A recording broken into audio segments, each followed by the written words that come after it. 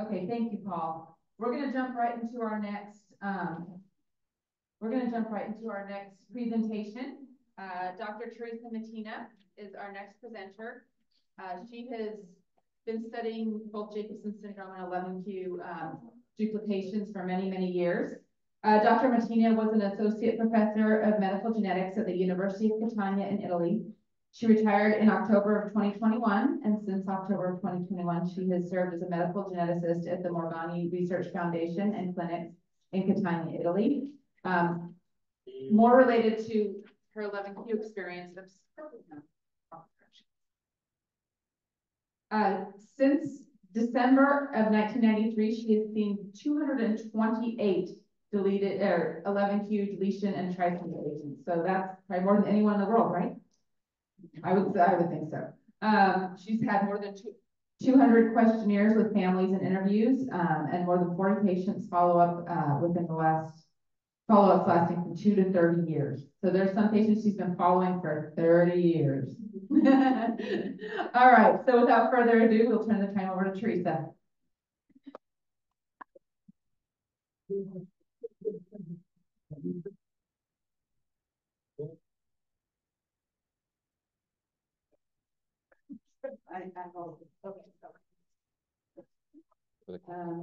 I hope you forgive my English.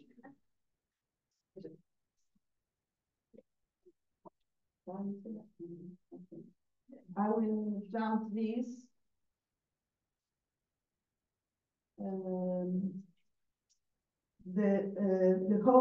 The way I wanted to study my patients is to collect information from patients visiting, and with the questionnaire, gain some knowledge of genomic disorder within 11q, and be able to support families.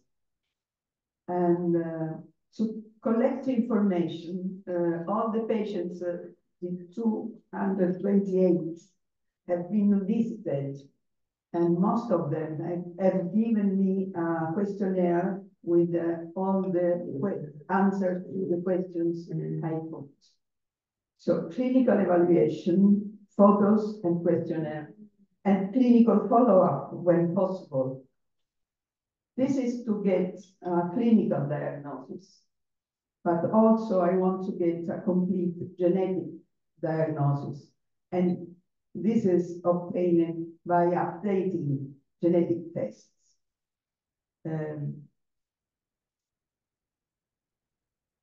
So I created a database with clinical information. This database is being shared by Phenomizer. I don't know if you know this public site for diagnosis of genetic disorders. So they will go through the Phenomizer. I had to compare clinical information from patients with the same imbalance or similar imbalance, and get to know what you should expect from a child with 11q deletion. And if we find something unusual, try to understand why there is some additional problem. To get the information with regard to genetics is to update clinical genetics information with the most advanced techniques, so that we have the correct breakpoint, and if possible, find conditions that predispose to breaks. So I could be able to provide information of the natural history of the disorder, which are the problems that will have to be faced, and how to cope to them, and provide information for the recurrence risk within the family, because this is important to the healthy children in the family. So first of all, I want to make a point. What is Jacobsen syndrome? It's a partial chromosomal deletion, so there is a loss of a piece of chromosome, and on clinical ground, the effect is, of course, all of the body, everything from top to top. Traditional karyotype would be able to detect large deletions, but when it comes to smaller deletion, it may be difficult to be sure that the deletion is there. And in these cases, stain with fish, here you can see the red spot is missing from one chromosome 11. That means that the tip of chromosome 11 is missing. So this was how we made the diagnosis before 2005. The traditional karyotype is unable to detect small unbalance, and the breakpoint may be incorrect. So if any of you has old chromosome tests, might be worth going through updating the diagnosis. You see, sometimes I read on Facebook or I'm asked, my child is within Q2 3.3, as though it was a definition. It is 6,700 base large area. There are many genes. So a break within Q2 3.3 doesn't tell me anything. And especially if you don't say it is a loss, a gain within chromosome, from that chromosome region to the end. So you must be precise. If you want to ask a question, you must be precise on the genetics. Get a complete diagnosis now, you use array. Array tells you precisely where the loss or gain is.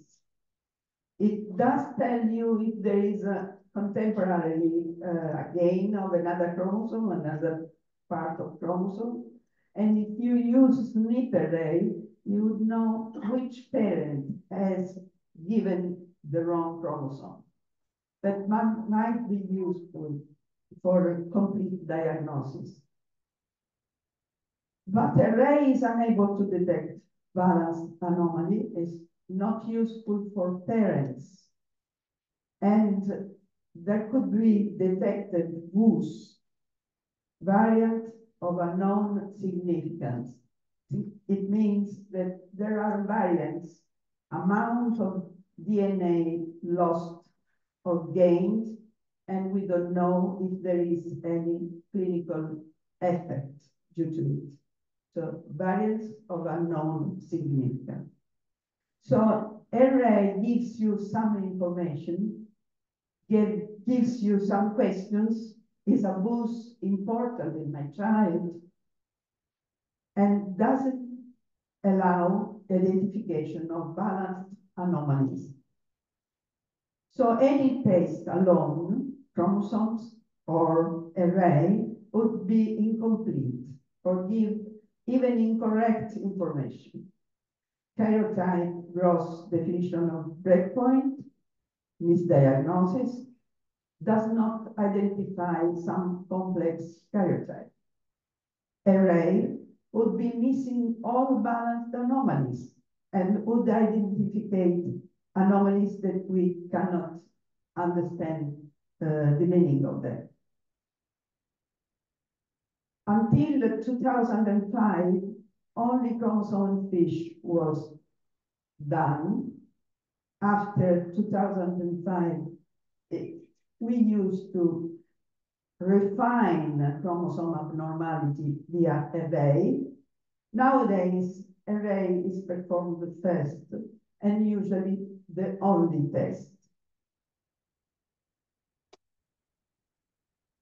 Chromosome first. After the detection of an abnormality, array maps the breakpoint. But if no abnormality is detected, the array was not performed because chromosomes were normal. So we could have refined a large deletion and a small deletion would not be seen, because array would only be performed if there was a wrong chromosome test.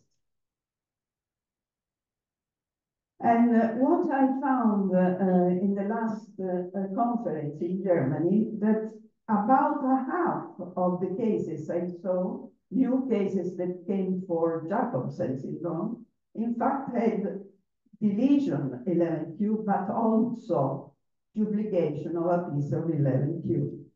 So deletion and duplication 11q is more common than I ever supposed.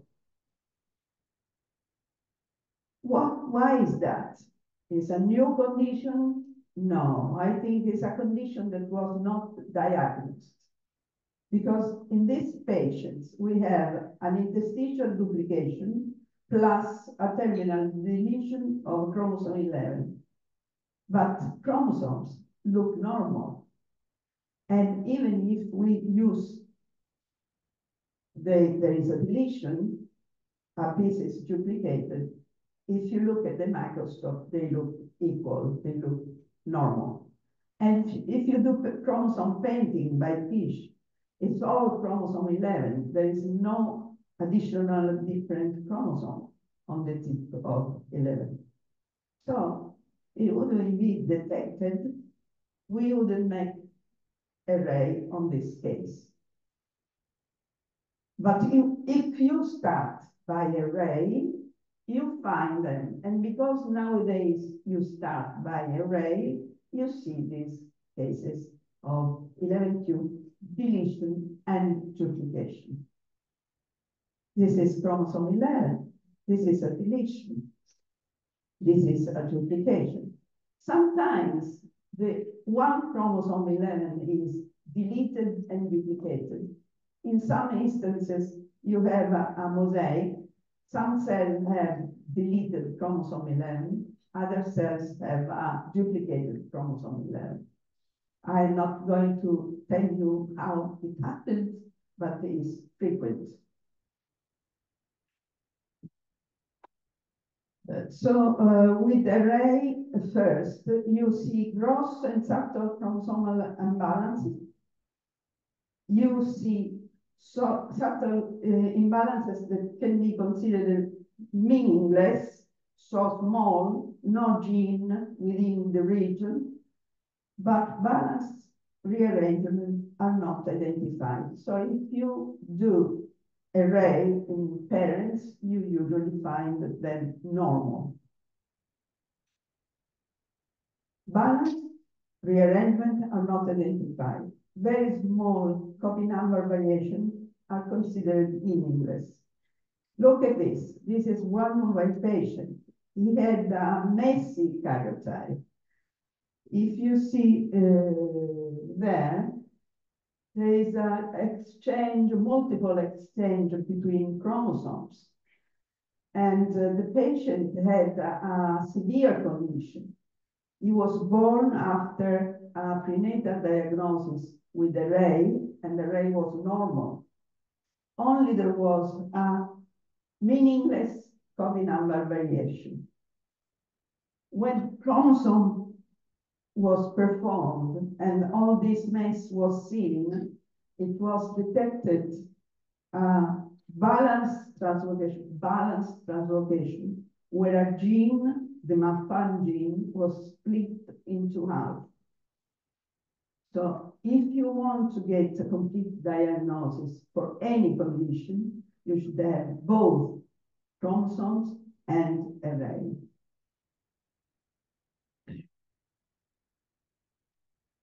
Without a chromosome analysis, this genetic test would result normal. To get a complete diagnosis, chromosome analysis, SNP array if possible, but there could be also the need for the next generation sequencing, analyzing genes on the non-deleted chromosome, and the new technique, optical genomic mapping, is also useful. But of course, you don't ask for all these expensive genetic tests if there is no need. Why, when do you need more detailed tests? Especially when a critical evaluation of the phenotype tells you that there is something that doesn't fit. Too severe, too mild, or additional phenotype, technical update is needed. What is mosaic? Mosaic is when you have a portion of cells are normal and some cells are deleted. So there are clones of cells abnormal and some cells are deleted. These are due to, since the sample we take when we make an analysis, we may take only the normal cells or only the abnormal cells. And anyway, if somebody tells you that is a mosaic with few cells, abnormal cells, doesn't mean the child has few abnormal cells. There are few abnormal cells in the sample. Or if they say there are many abnormal cells, the child is not necessarily strongly affected because there is a sample has many abnormal cells. The child may have few. What is mosaicism? It starts after the zygote, after the cell, the first cell starts dividing. The earlier the mutation starts, the more the cells that contain the mutation are there. Because if among 4 cells, 1 is mutated, a quarter of cells of this boy or guy or female would be affected. If it happens later on, the number of abnormal cells will be less. And so the mosaicism will be milder.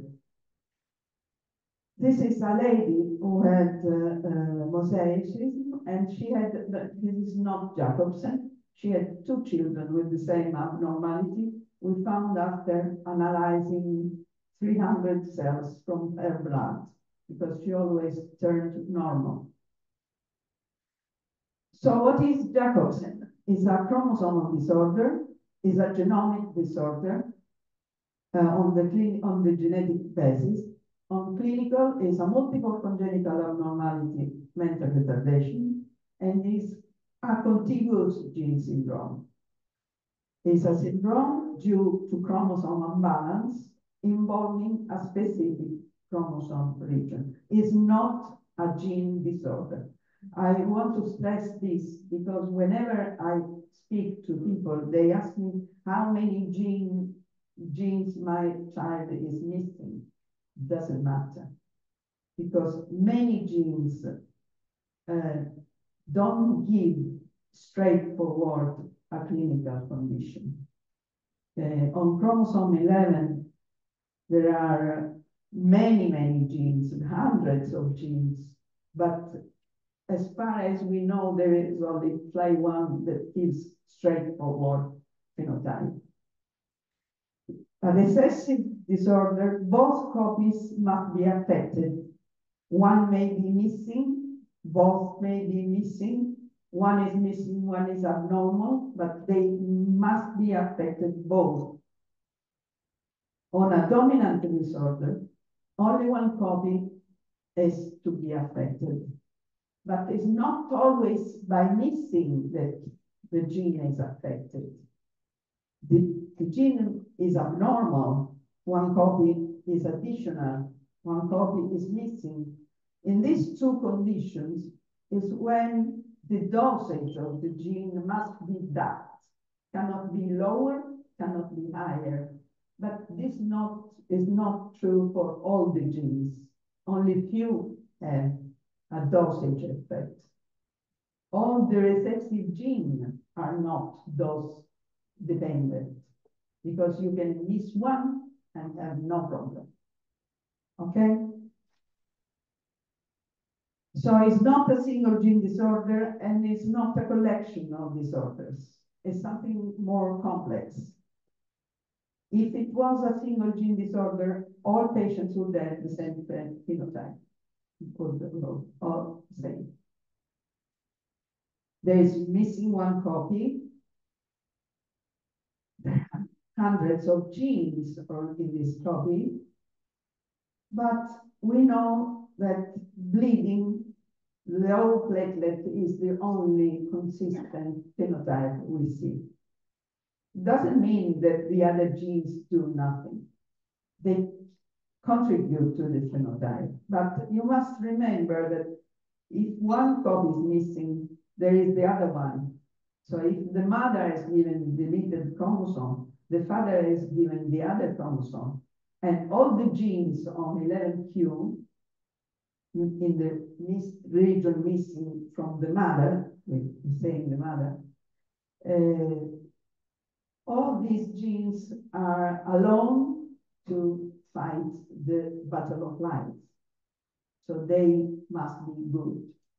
They are not always.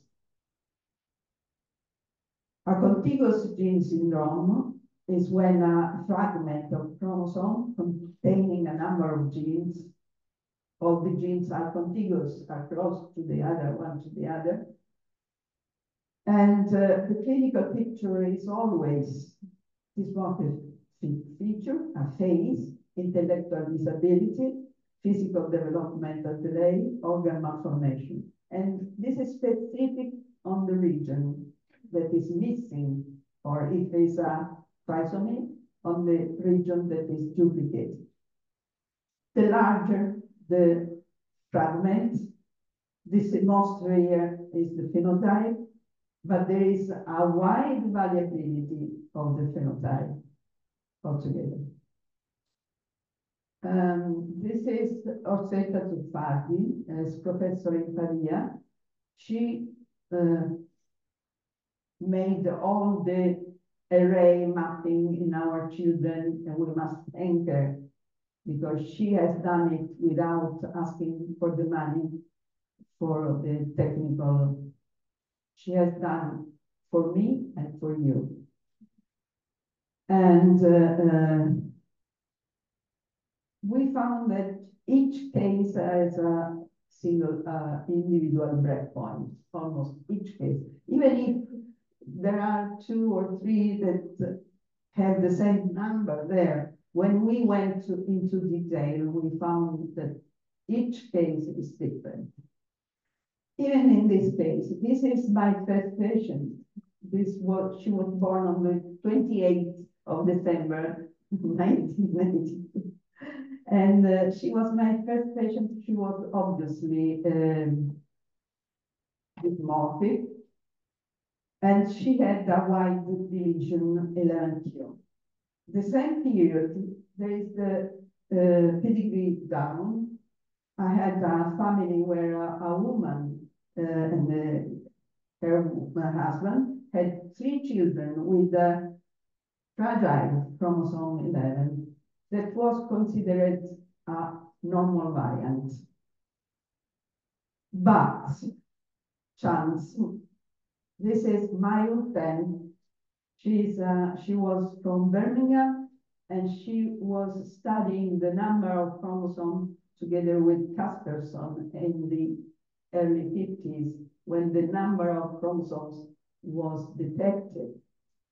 But she also studied meiosis. I was in her lab for almost 2 years. She came to visit me in my house, and she told me that Chris Jones and Alan Tunney were studying the fragile chromosome 11.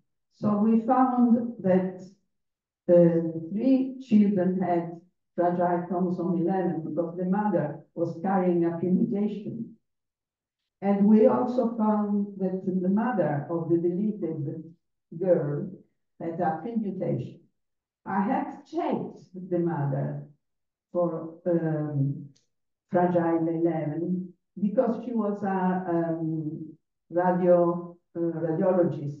I thought she was exposed to radiations she might have, but I didn't find the fragile site because the way how to study it was on molecular basis, not on chromosome basis. All the papers that have come afterwards, I have never seen anybody using molecular tests. So when they say there is no fragile site, I don't believe. And also, they made me go to France, where there was a meeting on 11Q, and I found Paul, who invited me to the United States. And the story is this. So the fragile site, what happens? The chromosome is broken. And then it must be healed, otherwise cannot give further cells, cannot replicate. And it heals after a while. So as happens to you or Nate, if you don't repair this soon, the break will be larger. So people who have a fragile site don't have to have the same break point. It depends how long the cell takes to repair. Predisposing factors are fragile sites, but also variants that say mosaicism. Orsetta Zuffati, who is retired, is still working on the chromosome abnormality, and she is seeing that some abnormal chromosomes are preserved because in that chromosome there is a variant that makes the life of the chromosome stronger. So we are studying this. Anyway, this is the breakpoint on 11Q. And look at these three cases. Each one is a case, each line is a case. And the blue ones, one with the interstitial deletion, the deletion that does not include the,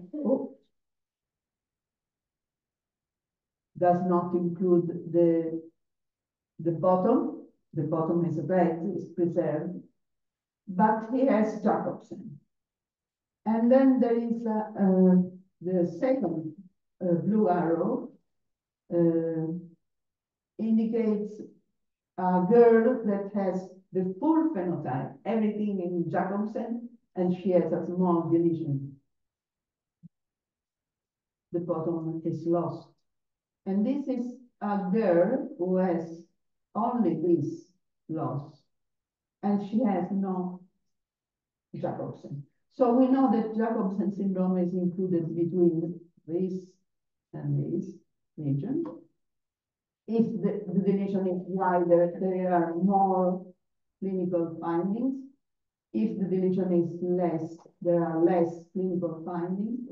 And if the deletion is above or below these regions, the phenotype will be different. Okay? So 11Q doesn't mean Jacobsen. It depends on the region. It could be terminal. Terminal doesn't mean that it's to end, but it's at the end of chromosome. And interstitial is in between. Now, you can see that I wanted to hide the faces because it can go through online and without any problem. But there are, the white have a more clear phenotype, the smallest deletion has very little phenotype. But you can see this one is that there's a full phenotype.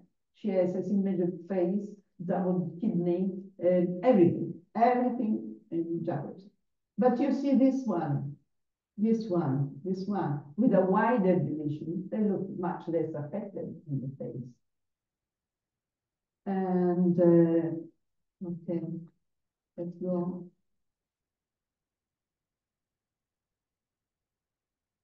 Expression is variable. It depends on the region, on the size, on the gene involved. If they are in mosaic or mosaic condition, if there is an additional imbalance, and also a positional effect. And also genetic compound. What is the non-deleted chromosome there? And the other chromosomes. Chromosome 11 is one. There are other 45 chromosomes, a couple of them. So contiguous genes, what is on the non-deleted chromosome, what is on the other chromosomes, and also environment can give a contribution. Both is not a single gene disorder or some collection of single gene disorders. Both parents contribute to the same type. The history is usually sporadic, recurrence is rare, but prenatal diagnosis should always be offered. There are families with low risk where both parents have normal karyotypes. High risk when one parent is Jacobsen, mosaic Jacobsen, carrier of a balanced translocation. But there are high-risk parents that don't know. They may have shown normal chromosome, but one is mosaic, or is a fragile site, or is a rescue of monosomy, or signs that something has happened on that chromosome. If you see it, look at families. When a family, both parents normal, one single person affected, recurrence risk should be low, especially if you go analyzing large part of the family and see nothing is wrong. But if you start seeing miscarriages in the family, something may be there. And if you see two cases in a family, of course, this one is in between, she must have a balanced translocation. Or on the other side of the family, this person must have a balanced translocation. If you find a family where two children have the same condition, one of the two parents must have a balanced translocation.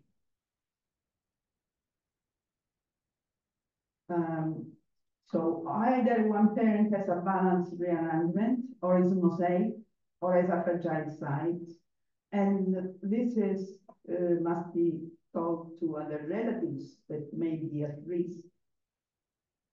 When the father is carrier of a balanced translocation, the risk for recurrence is lower because the father makes many sperms. Some are abnormal. The ones that run faster are the normal ones, usually. While when the mother is carrier of balanced translocation, the mother has one egg at a time. Can be normal, can be abnormal. The risk is higher. Parental analysis should be done with chromosome and fish because array is not able to see balanced translocations. But if the child has some VUS, variants of unknown significance, the parental array should be done because if the VUS, the variant, is meaningless, is usually transmitted by one parent. If you don't find the VUS in one parent, a bell rings. Okay? Ideally, if parents have normal karyotypes, they should be tested for mosaicism or for fragile sites, but fragile site not with cytogenetic techniques.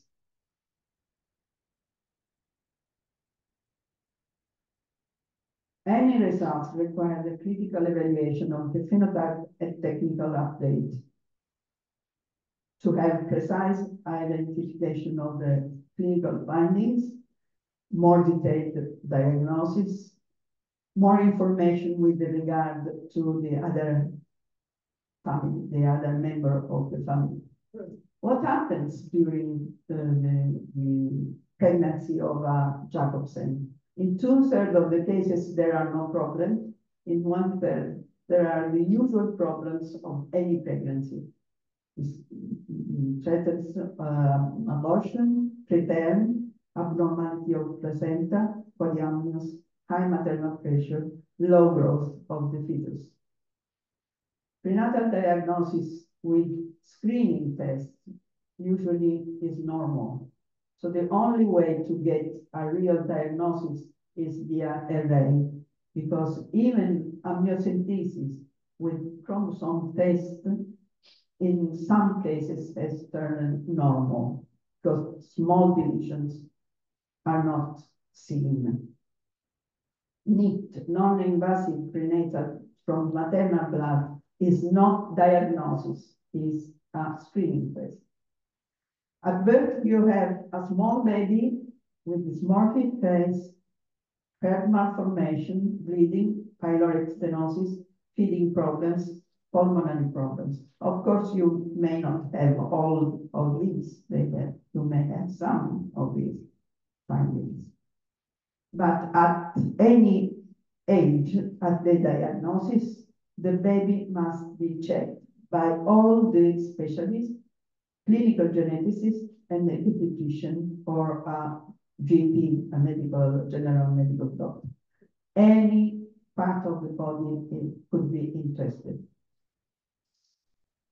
The cardiologist, the pediatrician would see physical development, if there are malformations, if there is difficulty swallowing, vomiting, constipation. The hematologist or immunologist would see low platelets, low blood cells, white blood cells, anemia sometimes, low blood B T cells, immunoglobulin. Cardiologist would look for cardiac congenital malformation, but also acquired malformation, such as coarctation of the aorta is not always congenital, big artery coarctation and blood pressure. The neurologist should check for the developmental delay, mental disability, autism, brain malformation, seizures. And endocrinologist for low hormones, ophthalmologist, ptosis, strabismus, vascular anomaly of the retina, coloboma of the iris, and otorhinolaryngologist, narrow ear tube, ear infection, deafness, cleft palate. The dermatologist, dry skin, eczema, infections.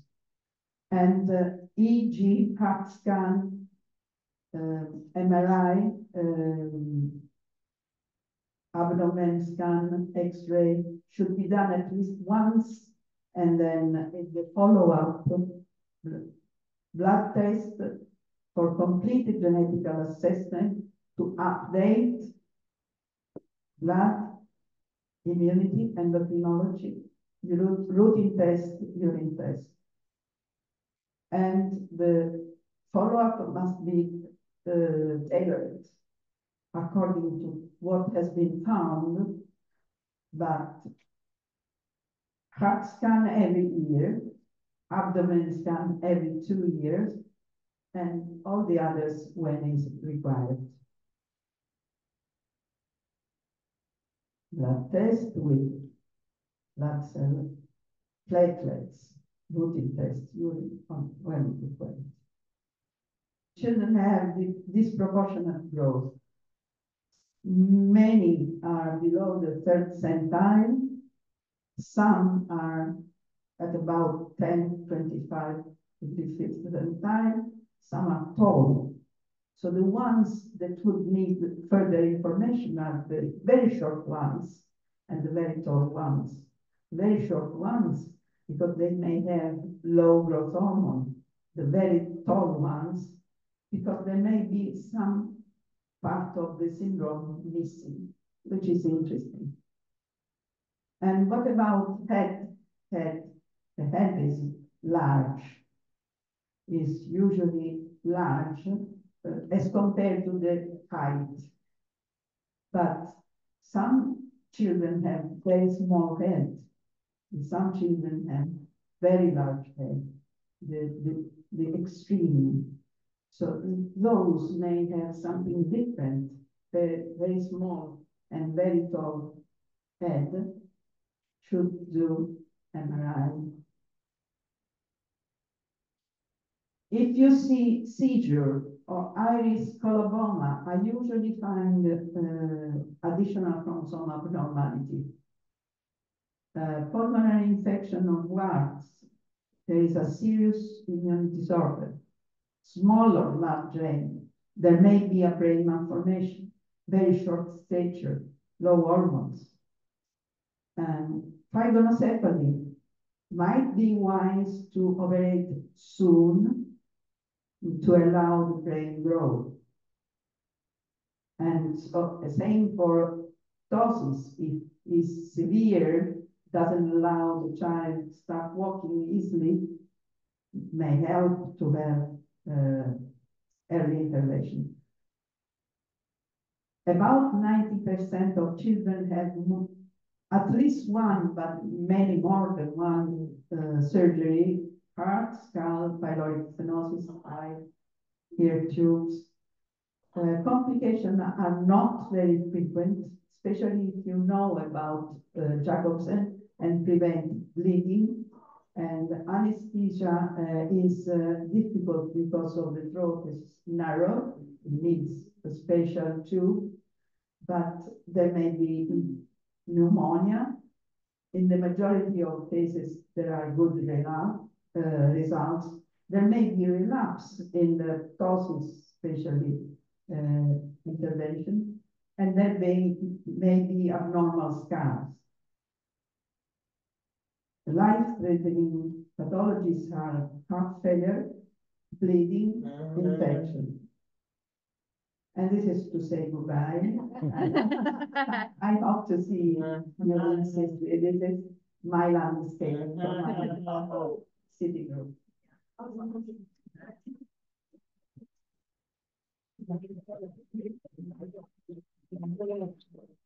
just have one quick question, and it's one of curiosity. When I had my amniocentesis, it was in '95, and they just looked for 3 things, so that it wasn't detected. But I did have a alpha fetoprotein test prior to that didn't come back. Alpha fetoprotein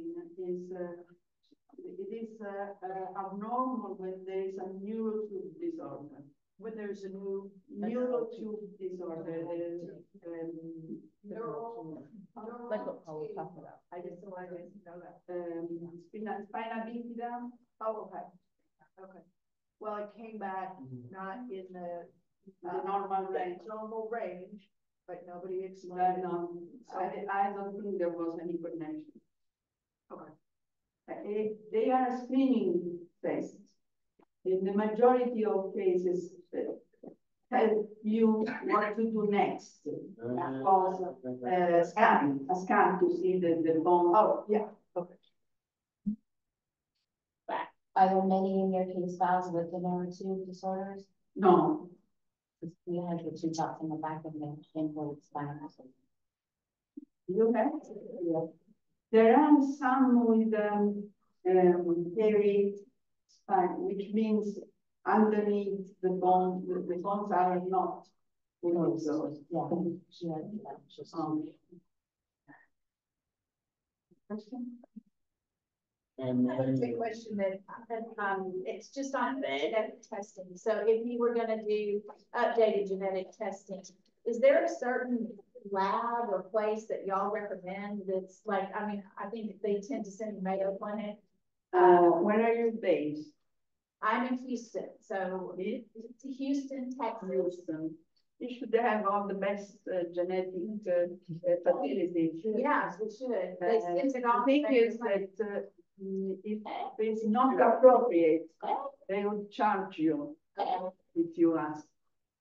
So I must know the story, how useful could be for you to have more advanced. Yesterday I saw somebody, they had a child with unbalanced translocation from inherited. So we know that it's sure that is the abnormality.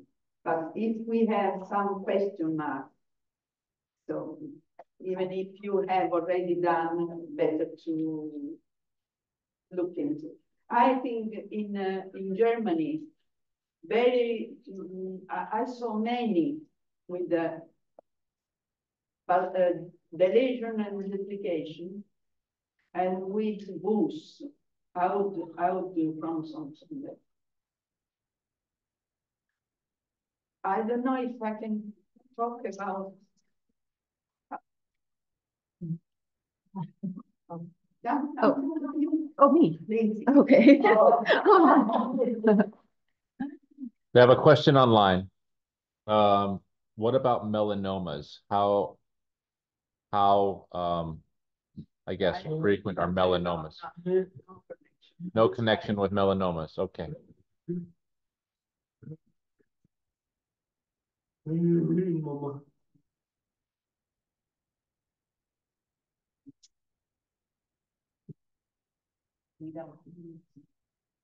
Anyway, she's a person that you all know, most of you know.